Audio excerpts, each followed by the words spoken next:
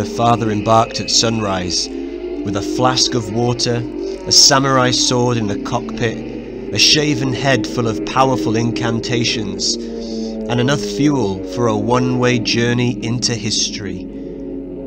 But halfway there, she thought, recounting it later to her children, he must have looked far down at the little fishing boats strung out like bunting on a green-blue translucent sea, and beneath them, arcing in swathes like a huge flag waved first one way, then the other in a figure of 8,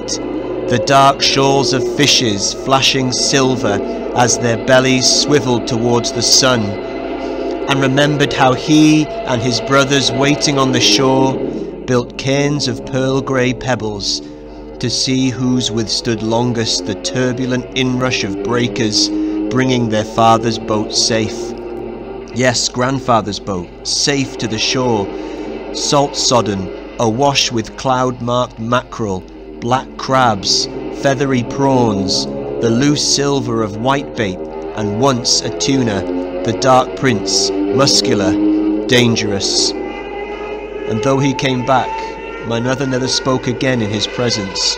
nor did she meet his eyes, and the neighbours too, they treated him as though he no longer existed. Only we children still chatted and laughed, till gradually we too learned to be silent, to live as though he'd never returned, that this was no longer the father we loved. And sometimes, she said, he must have wondered which had been the better way to die.